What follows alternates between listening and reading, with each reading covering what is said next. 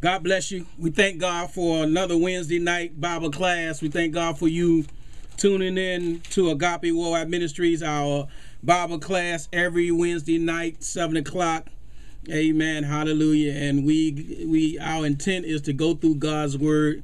Amen. The Bible tells us in the book of Timothy to study, to show yourself to prove unto God. A workman need not be ashamed, rightly dividing the word of truth. So it's so important that we first of all study to get ourselves approved unto God and to rightly divide the word of truth. So we just thank God for all of you that are listening via our conference call, those that are watching via our YouTube channel, Agape Web TV. Amen. And we're just grateful to the Lord for his blessings. The blessings of the Lord maketh rich and addeth no sorrows to it. Amen. And so we just thank God for you today. We're going to go through our books of the Bible. We're going to go from Genesis to Revelation. Amen. We're going to quote our books. Amen. And you can go along with me and quote the books and try to do it from memory if you want, or look and view it. Amen. In your Bibles as well. Let's begin.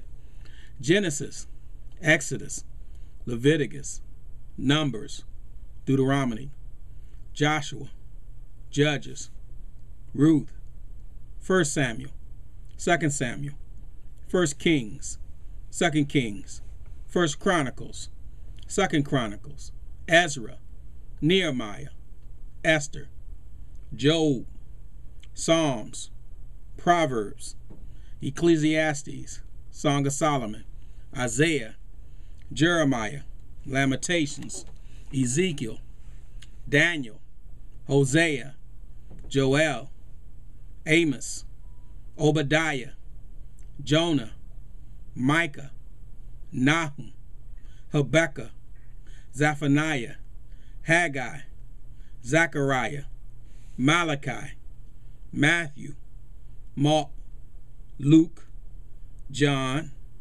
Acts, Romans, 1 Corinthians, 2 Corinthians, Galatians, Ephesians, Philippians, Colossians, 1 Thessalonians, 2 Thessalonians, 1 Timothy, 2 Timothy, Titus, Philemon, Hebrews, James, 1 Peter, 2 Peter, 1 John, 2 John, 3 John, Jude, and Revelation. Amen. Those are the books of the Bible. Amen. We are to, the Bible says, to study, to show ourselves approved unto God. Workmen need not be ashamed, rightly dividing the word of truth. Hallelujah. So today we are, as our journey through the scriptures, through the Bible itself, we are in the book of Leviticus, third book of the Bible, the 5 books of the Pentateuch. The first 5 books of the Bible are written by Moses. Amen. Hallelujah. And he writes what God instructs him to write. But again, we have to understand what came first, oral tradition or scripture. And many of us believe that scripture came before oral tradition, but it's not the case. It's the other way around. Amen. Oral tradition came before scripture. Moses didn't live in the days of Noah. Moses did not live in the days, amen, hallelujah, of Adam.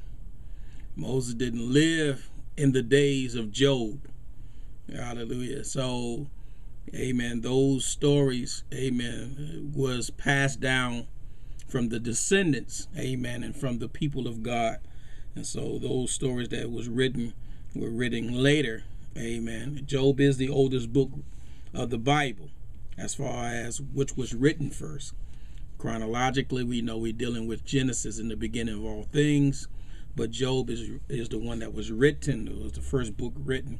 So it beats even Leviticus and the Pentateuch. So we need to understand that a lot of these translations, when we talk about translation from the Old Testament and the Hebrew and the translation into English, into Greek, and into Aramaic, and all these different languages, the 3 main languages in the Bible is Hebrew, Greek, and Aramaic.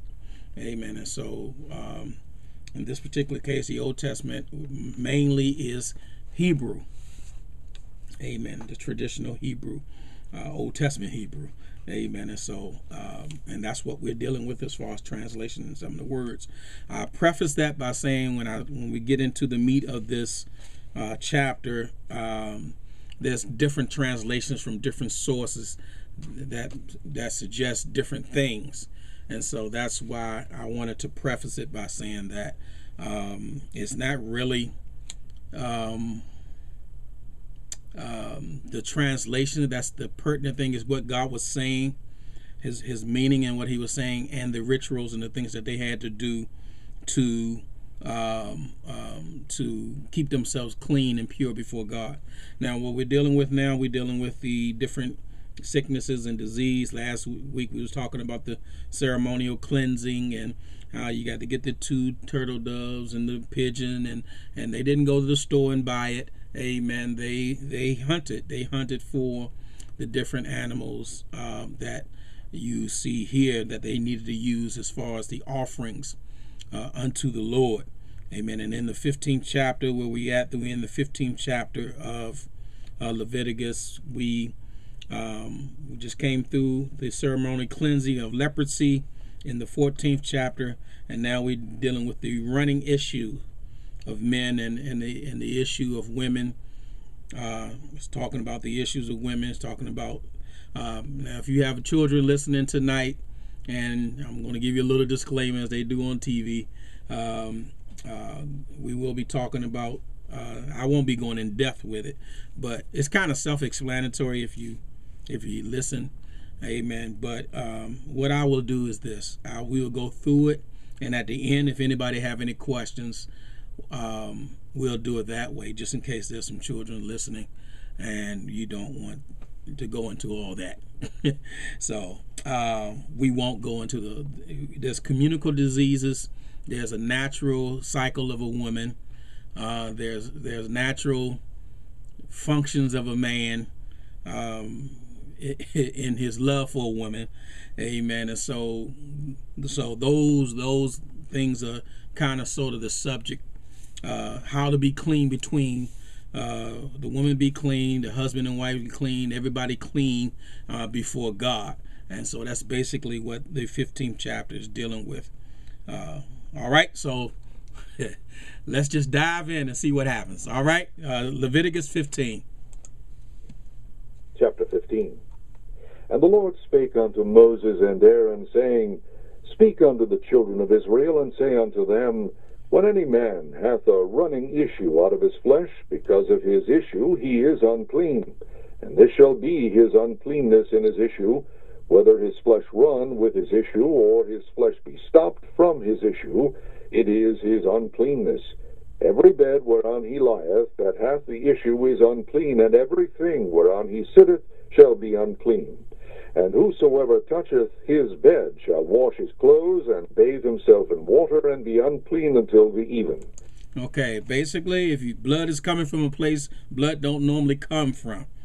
So I'm trying to keep this, G. If it's coming from a place that, that you don't normally bleed from, outside of like your skin or something like that, you get cut or something, then you have to separate yourself. Like I said, these communicable diseases, if you had a disease or a sickness, someone else can easily catch it. Just like today, even with all the medication and medicines that we have of today, there are still very, very highly contagious diseases out there. And the first thing they do is isolate you. The first thing they tell you to do is they'll tell you, don't bring your kids to daycare if they have a cold, and don't come to work with the cold. And so even today, isolation is the first remedy, is one of the first treatments to these diseases. And so it was no different than what it was back then as well. And he that sitteth on anything whereon he sat that hath the issue shall wash his clothes, and bathe himself in water, and be unclean until the even. And he that toucheth the flesh of him that hath the issue shall wash his clothes, and bathe himself in water, and be unclean until the even. And if he that hath the issue spit upon him that is clean, then he shall wash his clothes, and bathe himself in water, and be unclean until the even. I was reading in my notes that there's like an Eastern and Oriental Asian tradition of when you're angry at somebody from this era, this time, maybe, I don't know, I never hear about this today, that, you know, they would explorate. That's a fancy way of saying spitting on you. Amen. And so that's a way of, you know, they're angry or they're mad at you. And so my notes said that this was giving reference to that tradition, amen, of explorating on other people. And what saddle soever he rideth upon that hath the issue shall be unclean. And whosoever toucheth anything that was under him shall be unclean until the even. And he that beareth any of those things shall wash his clothes, and bathe himself in water, and be unclean until the even.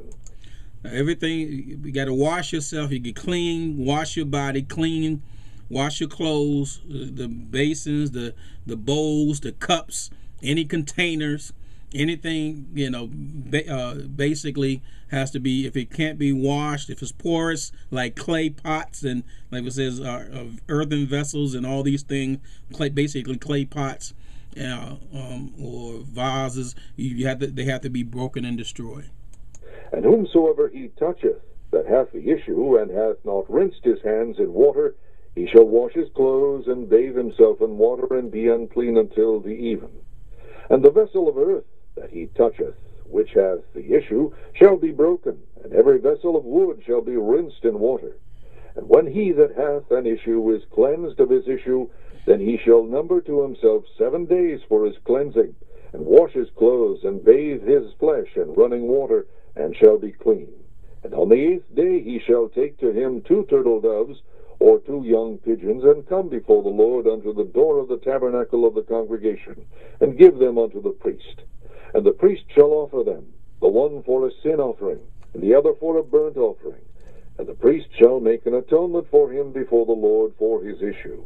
The reason to bring up the subject of the issues, one, people have it, is you can't put your head in the sand and pretend nobody gets sick or diseases or anything happens, amen, to even the people of God. And 2, the reason to bring it up is that there is an antidote. There's a way that they can be cleansed. You don't have to stay where you are. You don't have to stay, amen, suffering. You don't have to suffer through this. There is a cleansing. There's an antidote. There's a healing, amen, for God's people. And if any man's seed of copulation go out from him, then he shall wash all his flesh in water, and be unclean until the even. And every garment and every skin whereon is the seed of copulation shall be washed with water, and be unclean until the even. The woman also with whom man shall lie with seed of copulation, they shall both bathe themselves in water, and be unclean until the even. And if a woman have an issue, and her issue in her flesh be blood, she shall be put apart 7 days, and whosoever toucheth her shall be unclean until the even. And everything that she lieth upon in her separation shall be unclean. Everything also that she sitteth upon shall be unclean. And whosoever toucheth her bed shall wash his clothes, and bathe himself in water, and be unclean until the even. And whosoever toucheth anything that she sat upon shall wash his clothes, and bathe himself in water, and be unclean until the even. And if it be on her bed, or on anything whereon she sitteth, when he toucheth it, he shall be unclean until the even. And if any man lie with her at all, and her flowers be upon him, he shall be unclean 7 days, and all the bed whereon he lieth shall be unclean. We're talking about the flowers, is talking again, the cycle, and if any fluids get on him, it should be, he's unclean. And if a woman have an issue of her blood many days out of the time of her separation, or if it run beyond the time of her separation, all the days of the issue of her uncleanness shall be as the days of her separation. She shall be unclean. Every bed whereon she lieth, all the days of her issue shall be unto her as the bed of her separation. And whatsoever she sitteth upon shall be unclean. as the uncleanness of her separation. And whosoever toucheth those things shall be unclean, and shall wash his clothes, and bathe himself in water, and be unclean until the even. But if she be cleansed of her issue, then she shall number to herself 7 days, and after that she shall be clean. And on the 8th day she shall take unto her 2 turtles, or 2 young pigeons, and bring them unto the priest to the door of the tabernacle of the congregation. And the priest shall offer the one for a sin offering, and the other for a burnt offering. And the priest shall make an atonement for her before the Lord for the issue of her uncleanness.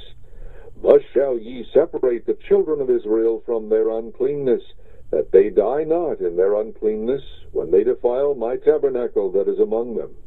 This is the law of him that hath an issue, and of him whose seed goeth from him, and is defiled therewith, and of her that is sick of her flowers, and of him that hath an issue, of the man and of the woman, and of him that lieth with her that is unclean.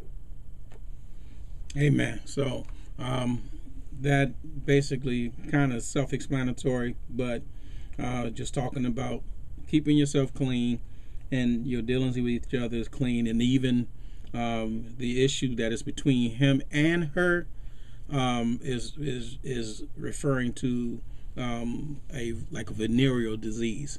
And so in one translation it talked about that being from the Septuagint, meaning a venereal disease. So but if there's any issue of blood of her and an issue that's from him, that's not normal. When most guys don't bleed, amen, unless you cut them, amen. So then this is what the responsibility is to do, and it's for you to get right with God, and it's also for the safety of the community, because again, they're traveling together. They're going from the Sinai Peninsula to the Promised Land. They left Egypt, Sinai Peninsula, get the Decalogue, the commandments, and now they're getting the lifestyle rules and regulations of how to govern themselves and what to do in certain situations. And so that now you got the breakdown of what they were supposed to do when there's an issue, or his issue, her issue, or their issue together, and what to do in those circumstances. All right, amen. Are there any questions or comments about chapter number 16? I mean 15. Y'all already know me. Anybody have any questions?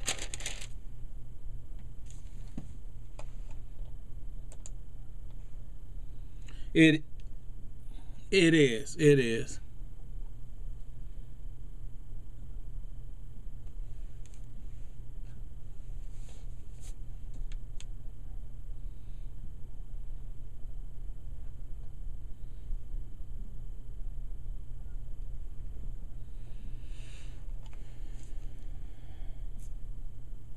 Until it was over, when it was over, then they got where the public was. I don't know if this was biblical or not, but that was one of the things the country really sort of practiced. They didn't go around people when they were like that.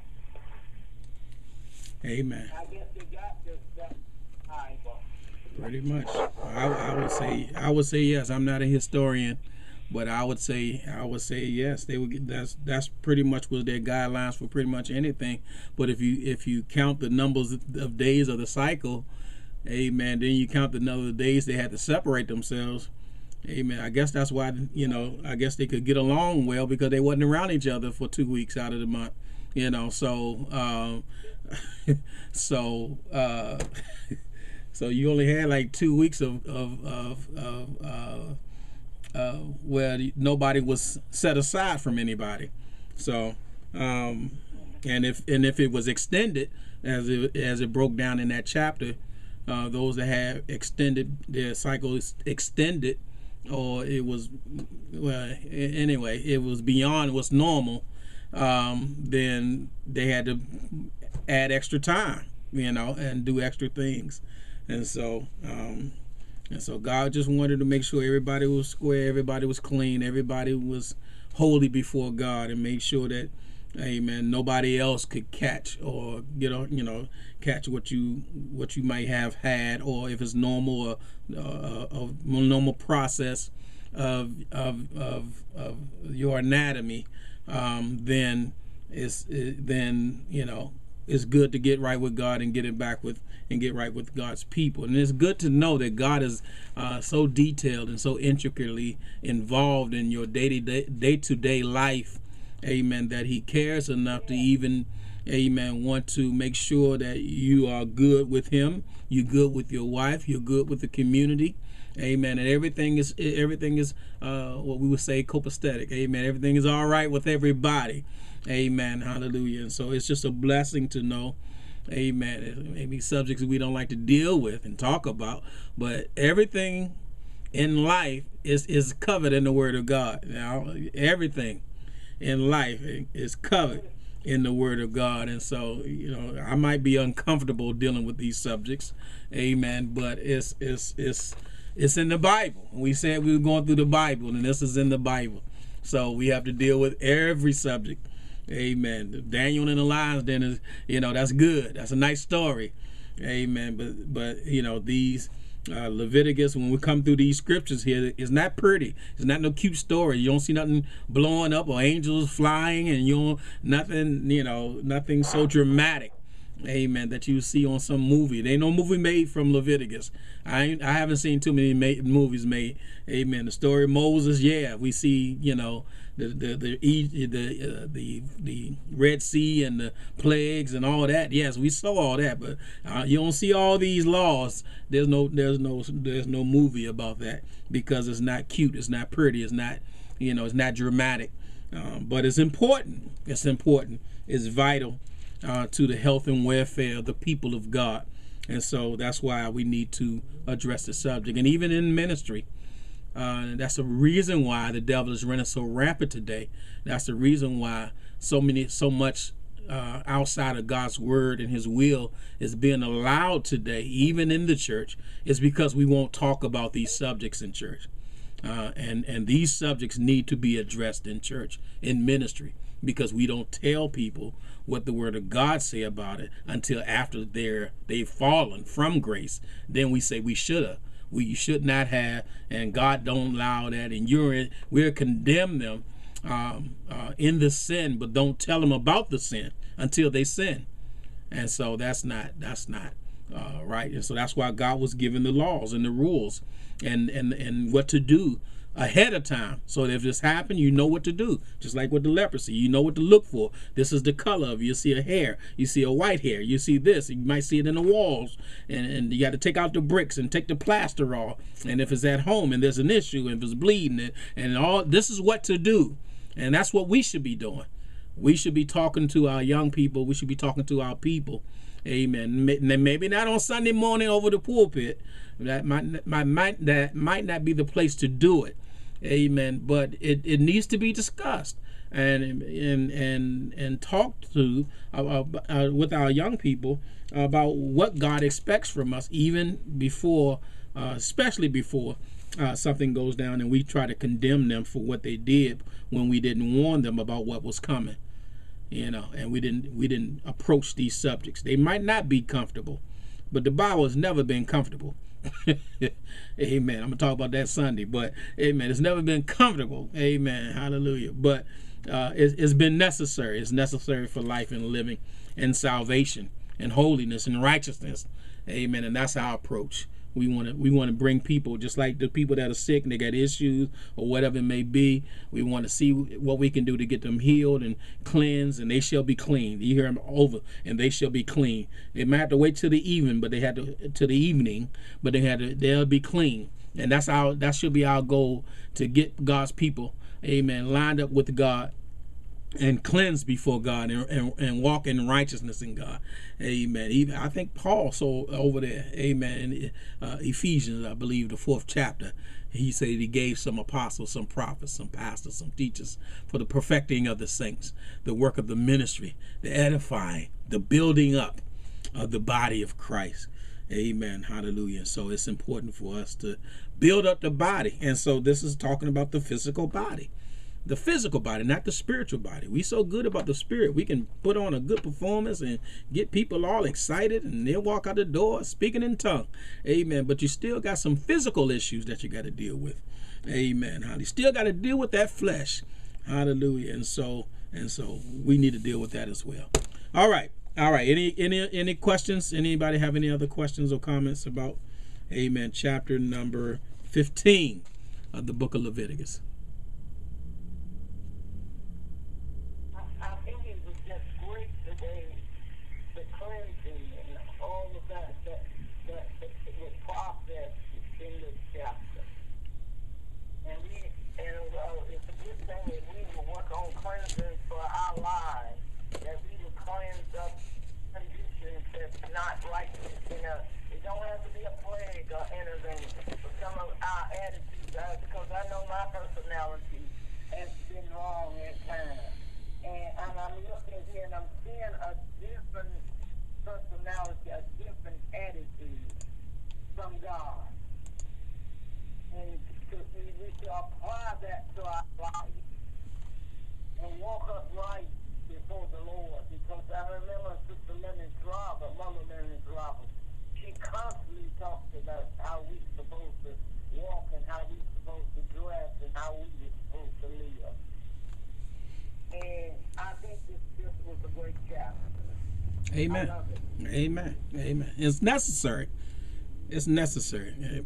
Well, the word don't meet me where I live. Well, you're not hearing the word. You're not hearing the word preached to you. You just can't preach the stories and the good stories. And this is practical living, where they talk about how the rubber meets the road. Amen. This is the practical living for life. And so it's so important for us as believers to, amen, hear what we need pertaining to life.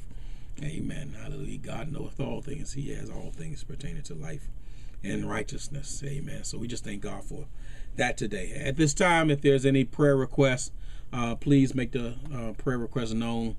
Amen. In the name of Jesus. I'm going to ask the saints pray for our preachers. Amen. It seems like our preachers are going through stuff and different things, and pray for our pastors and leaders and the churches and the ministries. Amen. That we, amen, stand in the evil day and having done all to stand therefore. Amen. Anybody else have a prayer request today? In Jesus' name.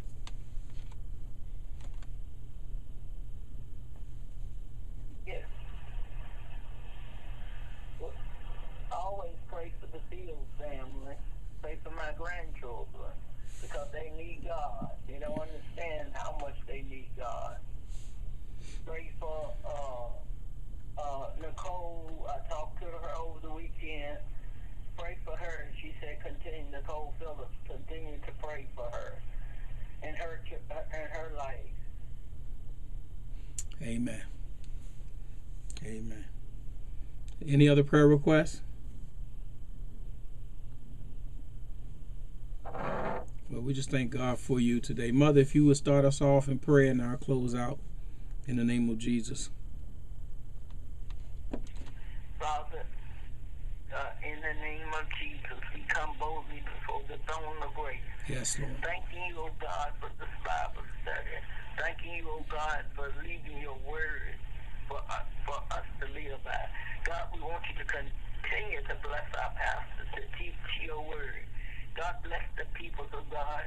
And most of all, God bless our leaders, the preachers, the pastors, the ministers, the deacons, the missionaries, all of those, the youth leaders, the choir leader, whoever it is that's in ministry, God move in their life. Whatever is in it that's not like you, Christ, heal it, God, because you are healer of all things. God bless today, God. Move by your might, move by your power, move by your will. And most of all, God bless me. And if I'm not walking up right before you, God, put a righteous spirit in me.